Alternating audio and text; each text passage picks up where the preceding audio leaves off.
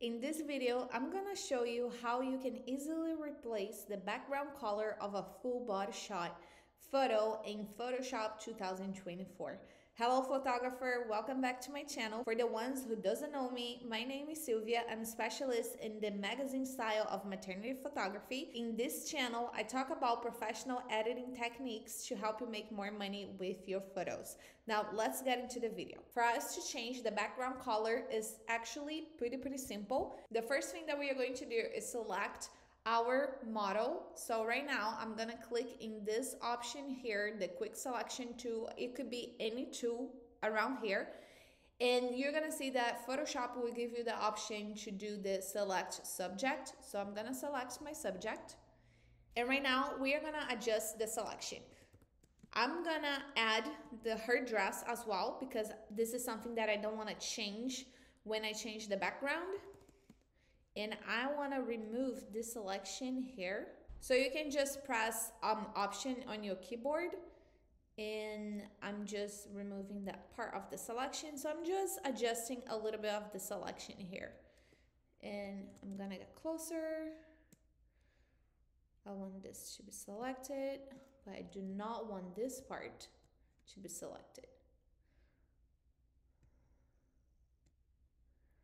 Okay, I'm gonna change to the lasso, and I'm gonna press option on the keyboard to remove this selection here. And I wanna add, I'm gonna click here in the second option, and I'm just gonna add this other selection here.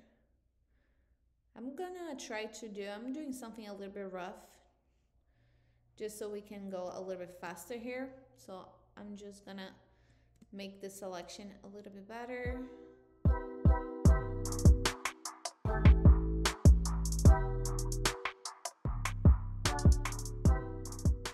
So now I'm just gonna see, there was another thing here as well. I'm gonna remove this part here.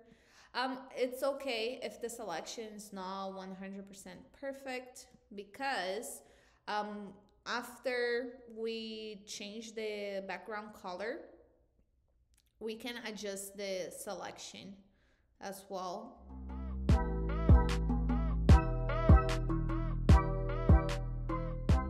I think this is pretty much good for us to start. So now I'm gonna press Command J. Now I'm gonna rename this layer 1, and I'm gonna do model. And in between the layers, I'm gonna create another layer that's hue saturation. And right here is where we are gonna choose the color of our background. There are two ways that you can do here. You can just actually change the colors right now, and you can put any color that you want. And you can make it a little bit stronger or less saturated. You can also play with the light, how dark and how bright you want the background to be. So let me go back here. Another way that you can do this is by pressing colorize, and it's going to give you the same thing. So you can just choose however you want to do this. When you press colorize, it's easier for you to know the color that you are actually selecting, because the hue and the triangle here, when you're moving, you are going to exactly the color that it's on the triangle. If you don't press the colorize, you kind of need to guess. You can see that my triangle right now is on the green. However, the background is not on the green, because I'm adding green to a background that already has a color. So when this happens, if I go back here, you can see that the second light here is moving. So I'm adding some color to the brown background. That's why the color doesn't show up exactly how you're seeing in here. However, the color that it's going to be right in the middle here, you can see that the second light is changing, right? So the color that's going to be right in the middle here is the color that you're going to see on the photo. So for example, if I go to the blue, we can see that it's kind of green, yellowish, more towards the green. And you can see that right here is exactly the color that I'm seeing in the photo. So you can choose to just use this option to change the color, or you can press colorize. I think it's easier for you to actually pay attention better to the color. Or you can just not use the colorize and just drag and see the color that you want. It doesn't really matter. I like to go and colorize. And I'm gonna select a different color. Let's see. Ooh, some red maybe. I think I'm gonna go with red. I'm gonna remove some of the intensity of the red, and I'm gonna just make it a little bit darker. Yeah, I think that this looks pretty good. And the cool thing when you use this kind of layer, hue saturation, you can see that it's in a second you can change the color of the whole background. You can still see that I keep the shadow of the photo, so it's very realistic. I really like this red. I'm just gonna, let me tweak a little bit. I think I like that. I think like this looks good. Another thing that you can do that it can also make even better for the background, that it has nothing to do necessarily with the color, but it has to do with like some lighting effect for your photo, is to create a curved layer. So I'm gonna go here and I am gonna go up with the light. And right here on the mask, I'm gonna press Command I because I wanna hide this mask. And I'm gonna go here to the gradient. I'm gonna select radial gradient. So it's like this second icon here that's a circle. And I'm gonna go and select, you can go here to basic. And you're gonna select this option that goes from the color, right now it's the color white, to the transparent. And what we are going to do is that we are gonna show a little bit of this lighting that I just create, but more in the center of the photo, like if there was another light behind her and it's only hitting the background.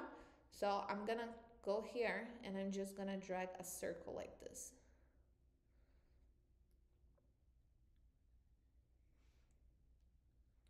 Let me close this property. And you can adjust however you want. I think that I kind of wanted to adjust. I don't want it to get too much on the ground. I kind of wanna only on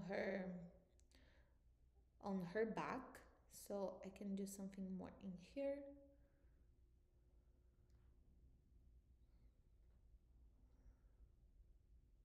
Okay. And here's the before and here's the after with the lighting. We can play with the opacity as well. So I'm gonna go down with the opacity to 0. And now I'm gonna go slightly up and see what I like. I think like this is pretty good. So 50. And here's the before and here's the after. A completely different feel and mood to the photo.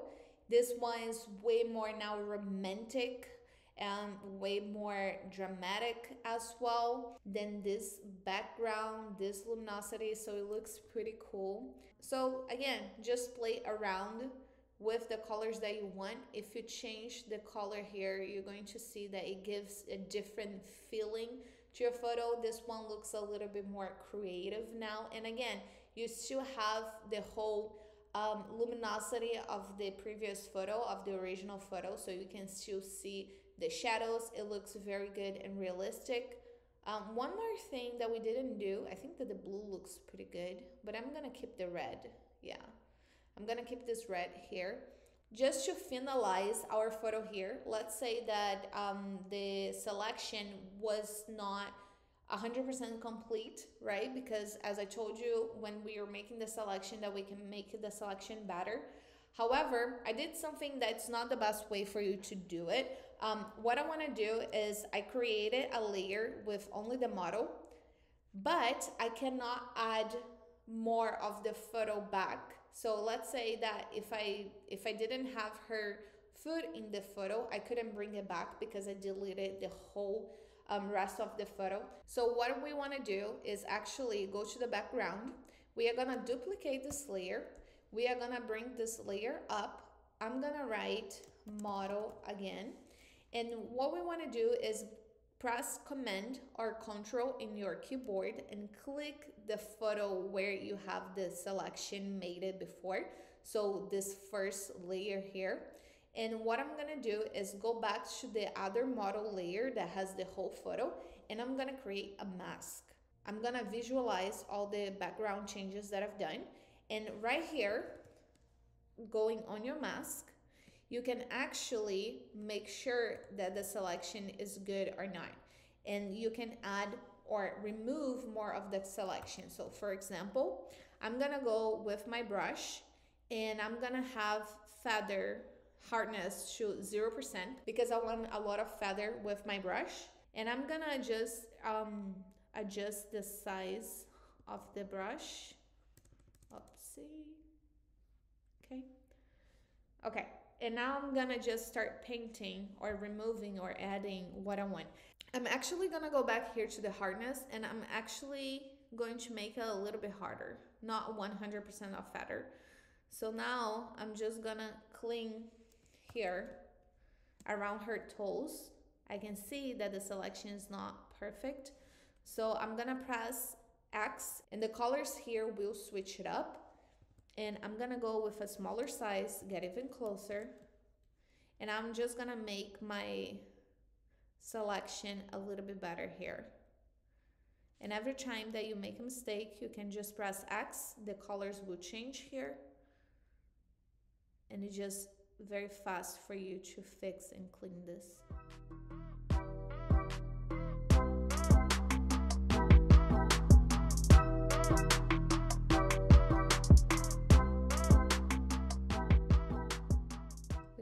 Here close to her hair, and what we can do with her hair is the way that I'm gonna do it right now is to lower the opacity and the flow, and I'm gonna go with a little bit bigger size of the brush,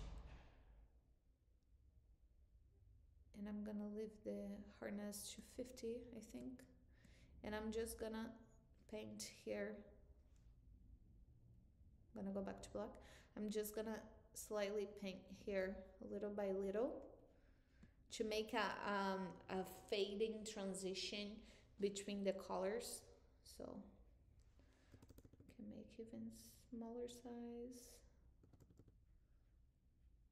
So I'm kind of painting her hair a little bit, and but it does look like it is that the photo was taking this background. So that was good. I can see here on her face that the color is not 100% correct. So I'm gonna go up with the opacity and the flow and just fix these areas here.